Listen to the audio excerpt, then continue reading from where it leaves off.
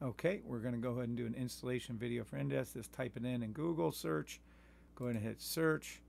It'll come up with some other things. Make sure you're on the Anydesk one itself. Take you over here. It'll say download now.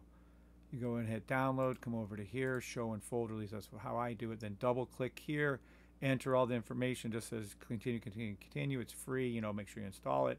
Then after you get that all installed, you're going to open up your Anydesk.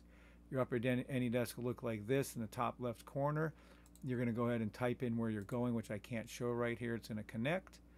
And then when it does connect, you can go ahead and use this button right here. This is your start session recording, stop session recording, like that. You would obviously hit start.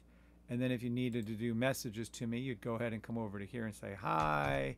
You say yes. You'd say no if I ask you questions. You can ask me questions. How do I do this? And then boom, I'll get it. And then we talk back and forth that way.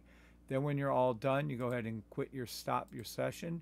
Then you close down your Anydesk. And that's it. And then you're completely done.